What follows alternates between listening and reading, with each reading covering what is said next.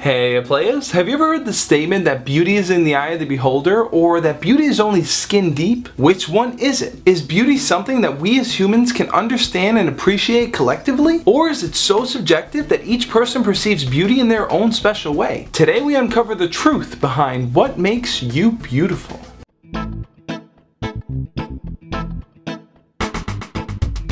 In different societies and cultures all throughout time, there have been general standards as to what beauty was. For instance, in the 1600s, the standard of beauty was to be pale and plump. Beauty was tied to wealth, so the fatter you were, the more wealthier you were perceived to be because you can afford to keep yourself well fed. And this idea hasn't gone away. Certain countries within Africa will plump up their women so that they appear more healthier and therefore more attractive. But in the gluttonous society known as America, this seems to be the opposite. In America, we praise women who are slim and tan. Being slim means that you're taking care of your body, and being tan means that you have healthy skin. So does that mean in the good old US of A that being large and in charge isn't considered beautiful? In a cultural sense, yes. But don't be discouraged by this. There are so many cultural norms that we follow, we can't even begin to understand why. In Southeast Asia, women stretch their necks. In Africa, women stretch their bottom lip.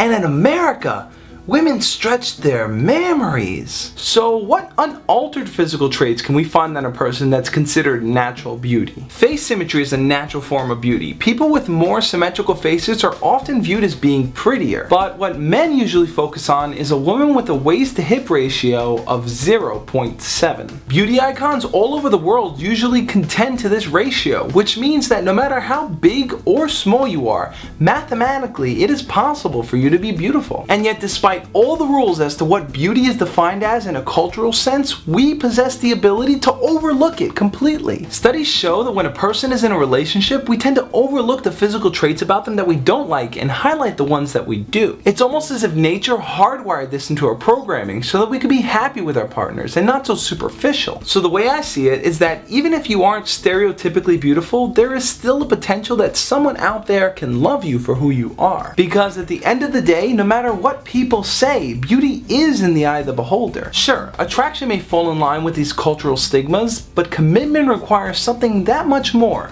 It requires love from within here.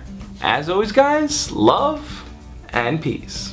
If only you saw what I can see, you'll understand why I want you so desperately. Right now I'm looking at you and I can't believe you don't know. Oh, you don't know you're beautiful. Oh, that's what makes you beautiful.